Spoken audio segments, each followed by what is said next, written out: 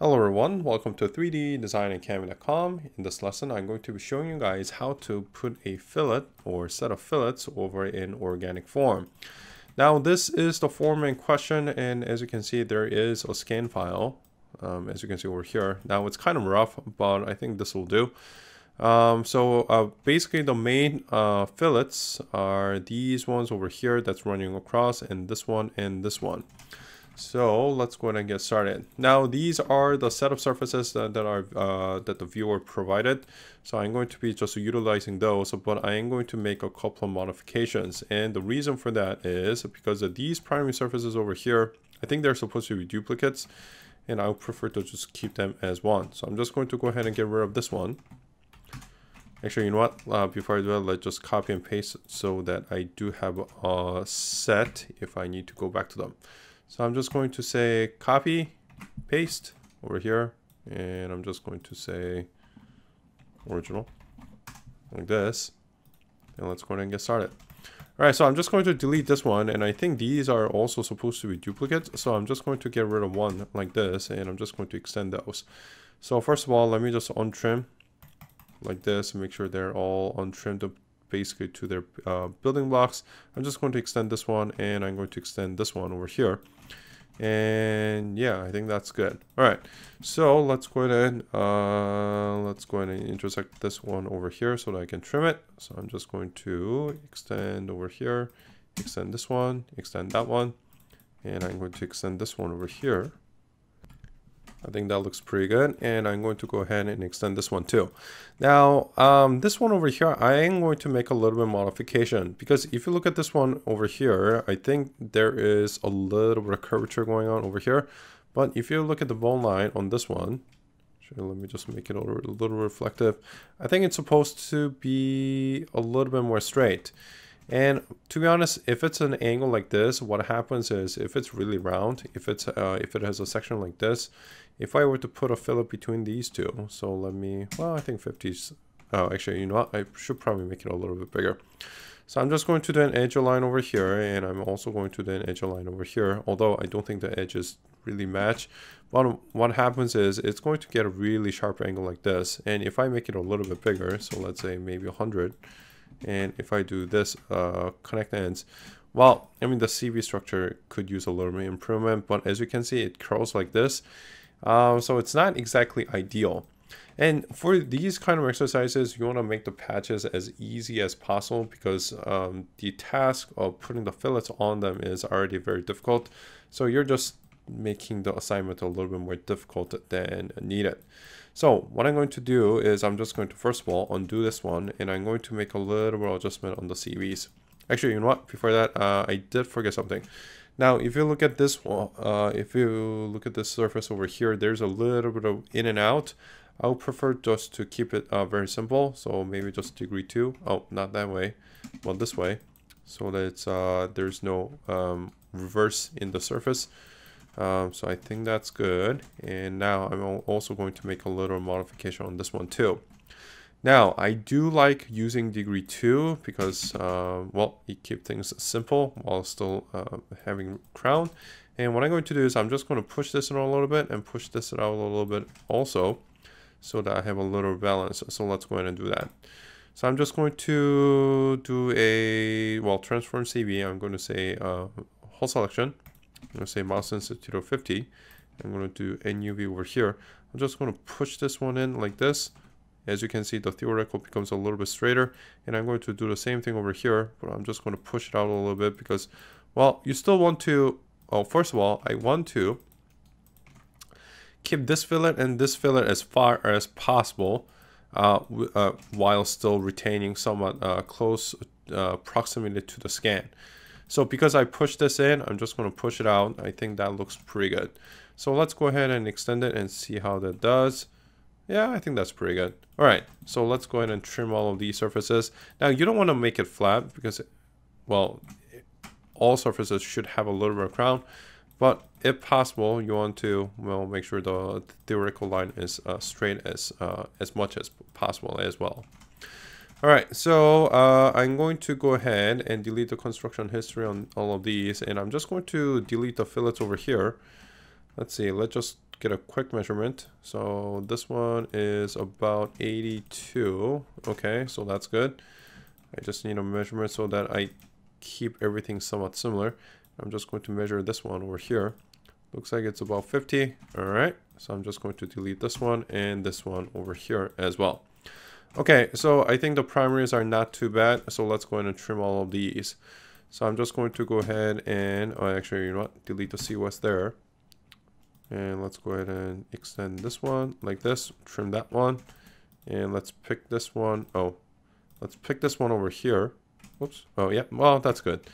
And I'm going to intersect over here and here like this.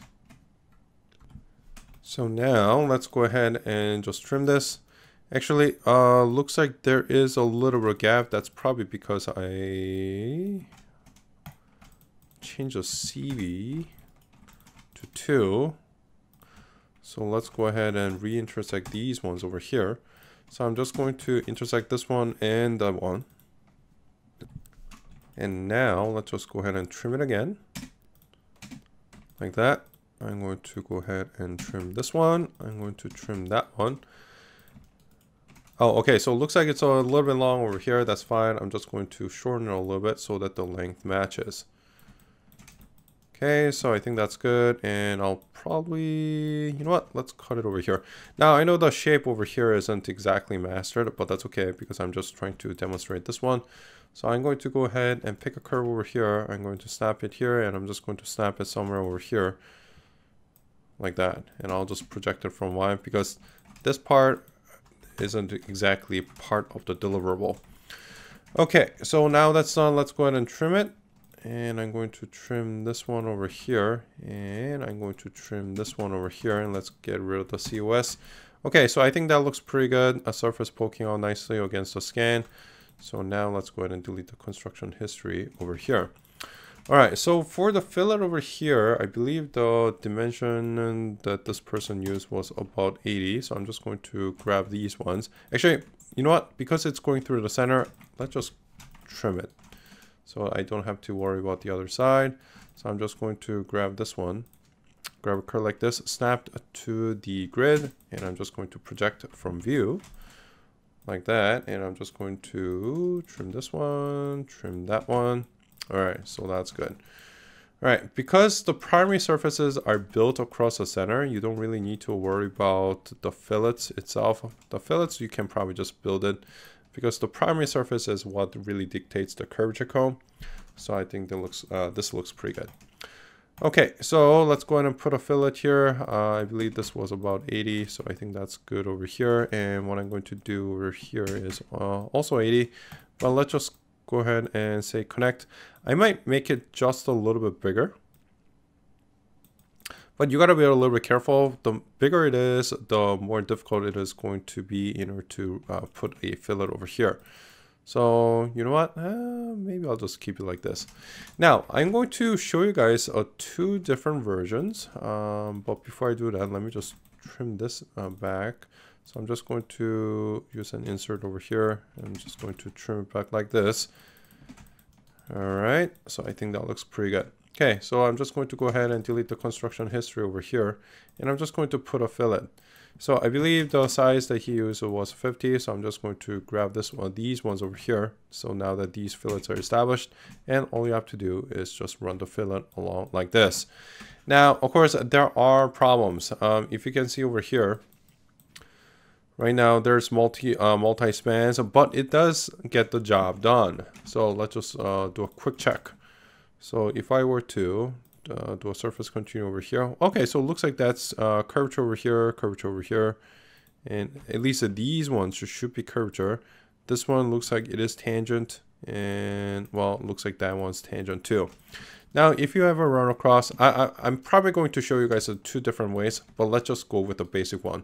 So obviously this is the easier one, and let's just give it a try with the Bezier, see if it improves anything. Actually, I think it's a little bit better. Of course, I don't like how it's split, but this fillet over here is definitely a little bit cleaner, although it does split into 2 pieces.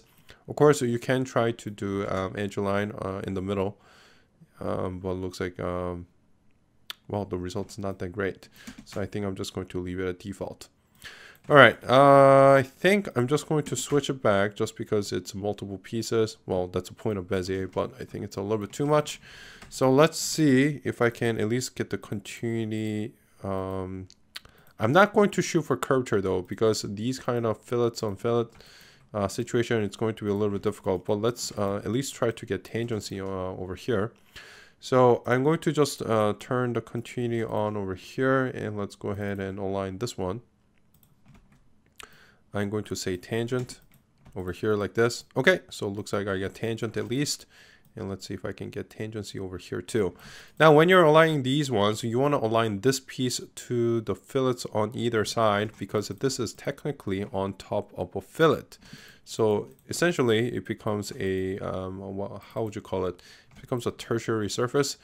So you just want to align these ones over here. Okay, so I was able to get tangency. Now the number of spans do help. So let's see if I can get tangency over here too. Okay, so I didn't break any of the continue over on either side. Although it is a little bit less, well, basically I broke curvature, but at least it's tangent. So I would say it's good enough. So let's just go ahead and delete the construction history and see how the highlight does. Now, highlight, on the other hand, could use a little work. As you can see, because I just forced tangency on there, I'm pretty sure the CV structure is not exactly desirable. But, well, for a rough surface, this does get the job done. So, that's not how we're. I'm going to show you guys a little bit better. I should say a little bit more complicated, but I'm going to show you guys another method, hopefully that gets rid of some of these kinks over here. So I'm going to be showing next, but for this one, let's end it here. All right, so that is it for part 1. In the next one, I'm going to show you guys a little bit different method to approach this corner. All right, thank you guys for watching, and see you next time. Want to learn more? Then become a member at 3ddesignacademy.com, where you will find hundreds of video tutorials ranging from basics, including car creations, intermediate level tutorials such as this wheel, all the way to Class A modeling of the entire car exterior. Interested? Visit 3ddesignacademy.com.